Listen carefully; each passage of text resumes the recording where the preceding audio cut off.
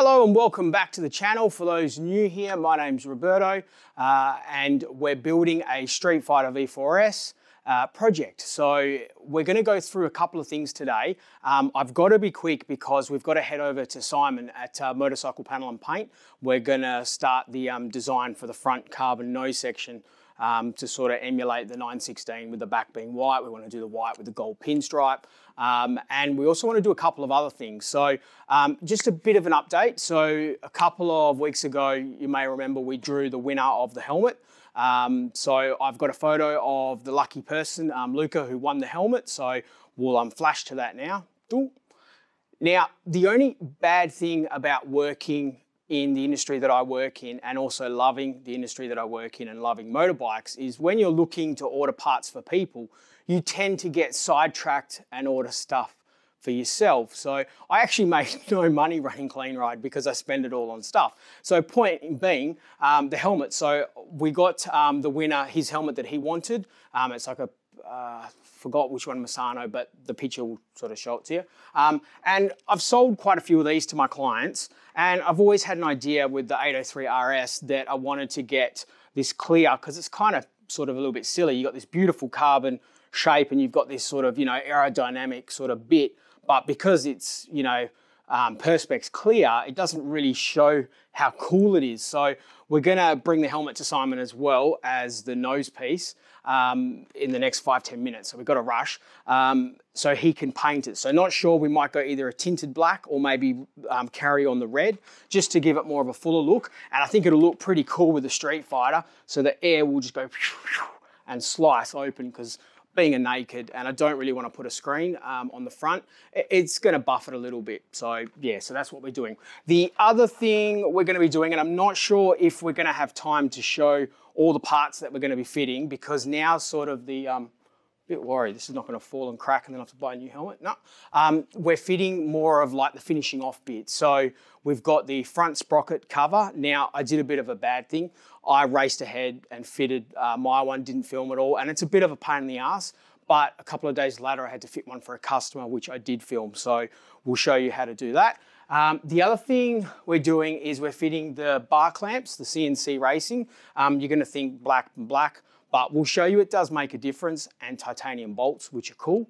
And the other thing, and now this is one of those parts that's so simple, so small, so insignificant, but when you get it right, it just finishes off the project. It's just, I'm even still chuffed about it, and I got this sorted a couple of weeks ago. So we got a CNC silver outer Pramac limited edition, and then we got the special bronze center cap. And what we're doing is we're mimicking the 916. So I've got a photo here to show you of a genuine 916 and then the actual Pramac quick release fuel cap. So it's a modern, modern twist on a classic look. Get the pun, twist, because it twists open. So yeah, we're going to show you how to fit the fuel cap. Not sure if you'll see it this episode. It might spill over to next episode. And if we do have time, maybe a little bit of the new shop. And again, let me know if you want to see next weekend the Abarth. But if not, that's cool. I won't worry about it. Now, let's head over to Simon and have a chat with him and try and get these designs in place, ready for the painting of the front, because I think that will really balance the bike out with the white tail section and then the front nose placard white. Okay. So we're back here with Simon at Motorcycle Panel and Paint. Hello. Now, please say hello. Simon's very, very busy, so I really appreciate him seeing me. He's flat out. I'll be real quick. It's okay. So we're talking about the front nose. So this is the carbon nose, and you've done, and I took it off for you so you could make sure it's all right. That's the tail section that you painted for me. So we want to try and replicate that on the front, because remember the 916 had the number board at the back, and then at the front. So from initially looking at it, because it's really hard. It's very small. Yeah, it's very small, and we don't want it to be too busy, but I think it's going to be busy. I don't know, what do you think? Have you had a thought about it? Well, what I did do, let me grab the iPad. I've got a couple of shots here, which I'll put up for you watching on YouTube, the pictures that I'm showing Simon. Oh, what's that girl? All right, so that's kind of the standard 916. You know, it's got the gold pinstripe like we've got on the tail, white, and then Ducati in the side. So obviously if we came across here, we're going to run into that vent. Yep. So I don't think we want to run through there. So essentially you're going to have to come low, which is what that's doing. Mm-hmm. If you want to show that. Can you put that on there? Yeah, it'll go. Yeah, wow. So, yeah. Editing. Yeah, okay. So I think we're going to have to come somewhere down here, aren't we? Yeah, I think you're probably right, actually. And follow that line there. I was thinking the vents but might be good, but then I think it's going to be too much white, not enough red. Or yeah, you come right around the vent and down here, and then it's going to be white. Yeah, see, I think the biggest drama for me with this is that because it's such a small area, we need to show the red, because obviously it's got no red on it, it's just going to be like a white placard.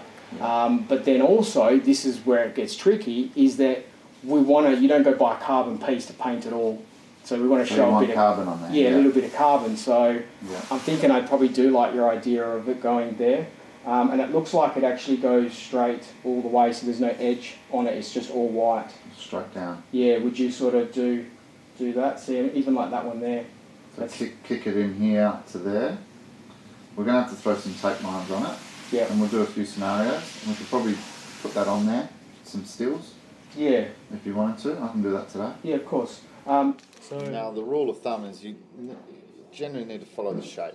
Yeah. You've got to follow the lines. Of course. And the flow. That's one option. All right. We'll take a photo of that. So, well, let's just show it. If you just step back a little bit, let's just show it. So we've got that option. Which is just very rough. Yeah, of course. Yeah, I don't think that's going to work. I think it needs to be higher. That angle. I think the angle, yeah. Yep. So that. What do you reckon? Yeah. Otherwise, the other option I'm thinking is to bring it right down there. Lower. So it's just this sort of, so...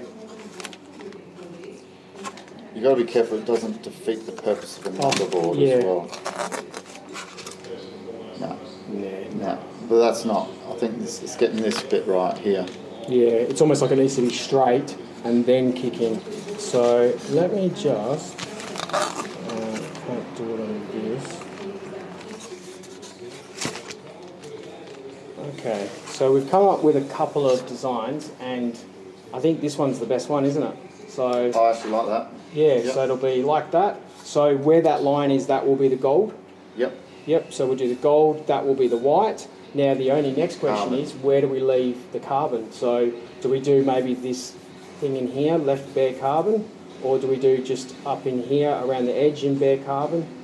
Is there any other carbon bits on the bike that we've done, that we've painted? No. No, I was thinking of the hyper, because I've got a part for the hyper. Yeah, that's right, as well. No, I definitely think that is 100% perfect. So happy with that. Yep. Awesome. Maybe just this, like the same thickness pinstripe, just down there, just through there. So it's just that. Oh, just the bottom. Yeah, just the bottom. Because I think as soon as you start going up here, you've got too many lines to follow. It disappears there. Yeah. So what do you think? That'll look good. Yep. So just carbon there. Yeah, just that one little edge. I think it'll look better going all the way around. Yeah. To give nice shape to this. Yeah. That's quite nice there. Yeah, no, I think we got it. All right, so that's after 3 hours of deliberating, we've come to a decision. Yeah, we've come to a decision. Simon's going to paint this centre section in white. Where the green is, it's going to be the gold pinstripe. And then after much deliberation and discussion with the carbon, because we need to, am I being silly in just painting it all red and not worrying about the carbon? Or am I doing an injustice to this part being carbon? I think give the carbon justice. Yeah, I'm feeling like betrayal if I don't show some of it. Give the carbon justice. And also, like, the coolness factor. Like, it's actually carbon. It's not dipped or anything like that. So. You like to give me tricky stuff? Yeah, I do. Awesome. All right, so we're going to let Simon go. This will be ready in about an hour or two, and we'll come up this afternoon. I'm joking. So, yeah, we'll get this, God knows when, because he's such a busy guy. This time next year, right? This time next year, done. Well, it's all right, because we've got the original one to use. So, yeah, I'm looking forward to seeing that. Very exciting. So, thanks so much again, Simon. Really appreciate it. See you, buddy. All right.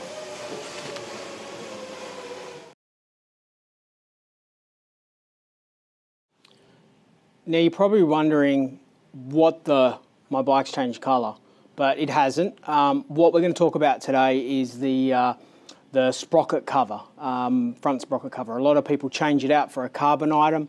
It's a really cool sort of thing to do. Gets rid of the boring black bland bit, but I jumped ahead of doing my Streetfighter and I just did it and didn't film it and thought, oh, I probably should have filmed that because it's a bit sort of tricky and you kind of learn a few things when doing it. So this is one of my customers' bikes that I'm changing it over, putting a carbon guard, exactly what I did on mine. But I thought I'd just sort of give you a couple of heads up in how to do it. You can do two ways. You can do it the way that I'm doing, or you can do it with a rubber mallet and smash it in and scratch it all up. So the proper way of doing it is you need to undo the 3 bolts which go on the actual standard plastic sprocket cover. That will then sort of come off this way. But in order to be able to take that off, you need to also undo the 2 bolts that hold the rear sets on and the 2 bolts on the actual swing arm pivot. So you can actually remove the whole rear set off, put some nice cloth so you don't damage anything. So you've got full access to remove it. Because of the clutch slave cylinder banjo bolt, it really tucks in nice into there, which is fantastic, which I don't know why it needs to be so far away from the engine, but it just makes it so hard to get out properly. So it's almost like you need to bring it back a bit and then hook it back over. So that's why you need to remove the rear sets to be able to take it off effectively and not damage it. But not that you really care about the plastic bit, but you don't want to damage the nice new carbon bit that you're going to put on. So yeah, a bit of a tip, got to remove the rear set.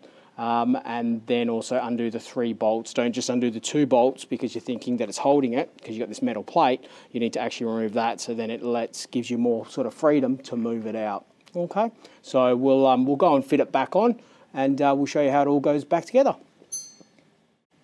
I'm sorry, I've been interrupted about 400 times. So I've got it in situ. You want to get the metal sort of protector that goes behind the actual cover put in situ, and you want to put one of the screws in, and you want to keep everything really, really loose because you don't want to tighten anything up yet. Then you've got the long screw which goes down the bottom, and you want to just, because everything's nice and loose, it goes in easy, just finger tight. And then you've got the top screw, if I can find it, and that just goes in, just finger tight, and then you've pretty much got your cover in carbon put in, minus any damage, scratching or cracking. So that's kind of how it is. So now what we'll do is we'll screw all that up, and then we can put the rear set back on, and then voila, we've got a gorgeous carbon fibre sprocket cover. And there we have it. It's all been put back together, rear sets are back on, carbon sprocket cover is on now, instead of the, instead of the cheap plasticky one. And I think it looks really, really nice. And then when we add, because it adds with the Ducati Performance heel guard, and then when we add the swing arm cover, it's going to really look, pretty trick, as well as the rear guard. So that's how it's all done. Cool.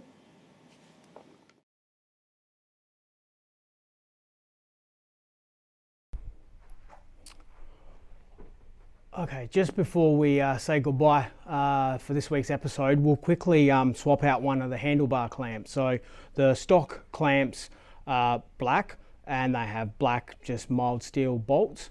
We're going to replace it with the CNC clamps, which are black as well, and you're thinking, well, what's the point? They look a lot better. They have CNC written on it, and they also come with titanium screws, so it's a lot better than the black ones. So it's just a 6mm Allen key. You undo it, take one side off first, which I've already pre-done, so I'll just put this on the bench. Then with the CNC ones, and also with the stock ones, you've got to be careful. So the CNC goes outwards, so that's the way it goes on, and you get 2 different, or actually 4 screws, and 2 are different sizes. You have a longer size and a shorter size. The longer size goes at the back or closer to the rider, which goes in, and then the shorter side goes on the front. And then all you need to do is hand tighten them up equally, and then torque them down to Ducati specifications, which I don't know off the top of my head, but I will get them from next door and then torque them down. So I'm just going to do an initial little just hand tighten so you can see, And then we've got like almost a before and after. So you've got, that's what they look like with the CNC, and that's stock. And I think they look better, and it's a simple, easy mod. You can get them in red, and they do look really nice in red. We've done a couple of Street Fighters already with the red, but I just want to keep that sort of OEM sort of feel look about it. So I've just decided to go in the black. So awesome. I'm just going to put this down before I drop it or scratch something with it. So this brings us to the end of the episode. Hope you've enjoyed it. Next week, unfortunately, we've run over a bit of time, so next week we'll put the fuel cap in. I'll show you how to do that. Now, also a bit of an update. Next week, maybe today, but it'll probably be Monday, Tuesday, we're getting the silver side stand pins direct from CNC that are custom made for us here at Clean Ride. And if you remember, I think it's episode 16, we're giving one lucky subscriber the chance to win one. So we're going to post it anywhere in the world. So if you haven't already, please subscribe. And then also in the comments, just write, "Hi, I'm Fred and I'm from France, and I'd like to win one." And then someone next week, so we're going to put it on the live on the YouTube channel, will win the silver side stand pin. As you can see, my brain is slowly exploding due to all the things that I'm having to do. So yeah, so anyway, everyone stay safe, be good. We will see you next week. Next week, hopefully, we'll have also the silver rear sets that are coming from CNC as well to replace the red. So hopefully that might make a difference, or we've just wasted more money and it hasn't made any difference. So we're going to fit them. And then the seat as well, we've got the higher gloss to make the leather a bit more redder and glossier. We're going to be doing that. And then it's getting closer and closer and closer to riding the bike for its first initial shakedown ride. So it probably won't happen next week due to the Targa, and I'll be swapping my full leathers for full fabric. I look very smart in it, but I might add. So guys, girls, enjoy your weekend, stay safe, and we'll see you all next week. Okay, thanks, bye.